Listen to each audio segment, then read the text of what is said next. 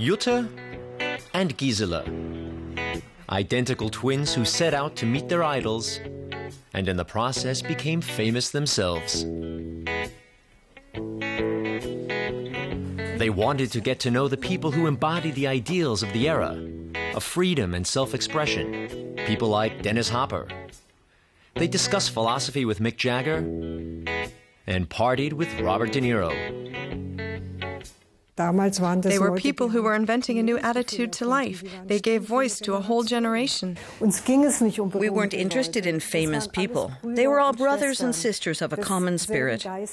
We saw each other and we enjoyed seeing each other. We felt ours was a beautiful generation. Once upon a time, you dressed so fine, threw the bumps of dime in your prime. The twins knew early on that they were a little bit different. Born in the provincial city of Kassel in the state of Hessen, they developed an interest in the wider world at a young age. When we were 4, we tried to emigrate to America in a baby carriage without wheels. We thought the baby carriage was a ship. And we really gave our mother a scare because suddenly we were gone. Jutta and Gisela are now 61 and live in Munich, though they are often drawn back to Berlin, because that's where their adventures started.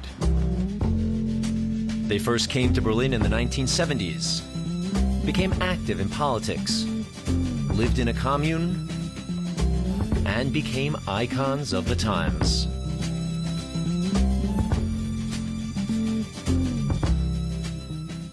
We wanted a different world. We just felt we're next. Now it's our turn. None of it was a conscious decision. You just felt it. This enthusiastic beginning, the complete unknown.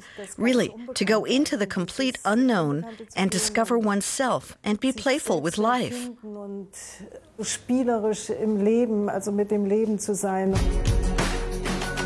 Germany quickly became too dull for them.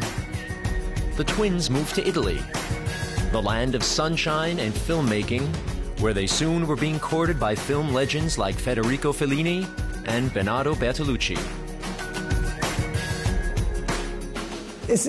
That was unusual. 2 girls on the road looking for adventure. People were interested in us.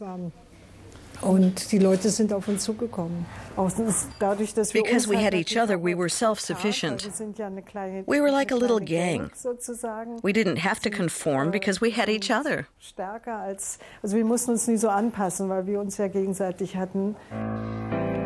Their lives came to a crossroads in Rome when they met Gisela's future husband, billionaire heir Paul Getty.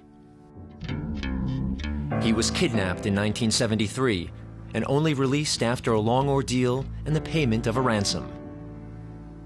That was the moment that really changed everything. After that, Rome was finished. In a way, it was also the end of a whole way of life. The twins' next stop was San Francisco. They became friends with Sean Penn, worked with Dennis Hopper. They're still in touch with Leonard Cohen, and they met, of course, Bob Dylan, their biggest idol. People saw each other, got together. And Leonard Cohen and Dylan, they sang beautiful songs, or strange songs. They found a voice that was their own. That was a snapshot of a time when there were no hierarchies and when everything was possible. It's